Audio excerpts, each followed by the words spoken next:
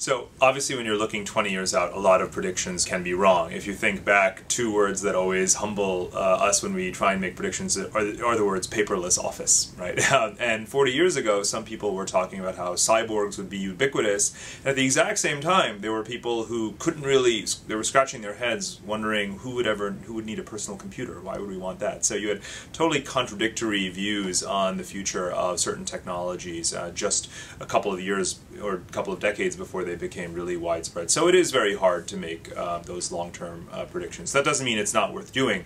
It is going to get harder and harder and more complicated because now that we have this baseline information technology landscape, new discoveries in areas that we don't know as well, like nanotechnology or biotechnology, are actually intersecting with that IT landscape. And that makes it very difficult to assess how quickly they're going to spread through our system. Think about things like brain-computer interfaces or computational biology. I mean, these combinations of different fields are going to lead to the spread of technologies and access to them in ways that we really find it hard to predict.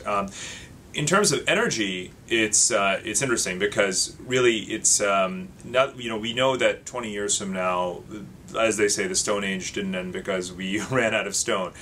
Clearly, all predictions suggest that we're going to still be reliant to a large degree on fossil fuels, not just us, but the rest of the world as well. But again, that doesn't mean the conversation isn't worth happening. Where technology intersects with energy is that it could give us access to even more traditional energy sources, right, through the ability to access hard-to-reach areas and be more efficient in our fossil fuel extraction, while also promoting the discovery and spread and intensity of alternative energy productivity. So both are going to happen at the same time, and technology allows that.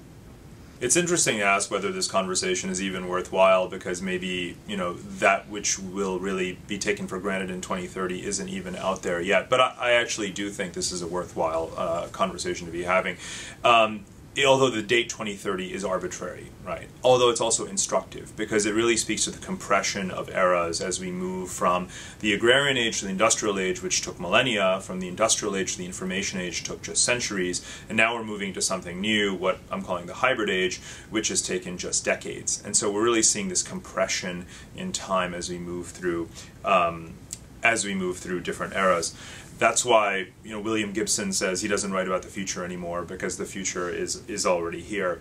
The paradox that reveals itself in that is that we're closer and closer to the future, and yet it gets harder and harder to predict.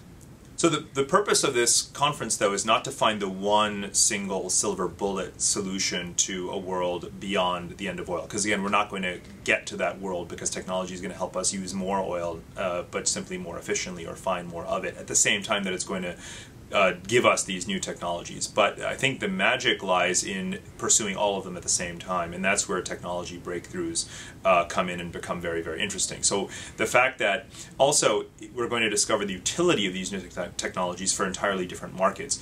There are parts of the world where you don't have as many cars, you don't have the rate of automobile penetration as rapidly as is happening in China and India. What if you can have only electric and battery cars in those parts of the world? That's a solution, even if it's not one that's adopted immediately in the West.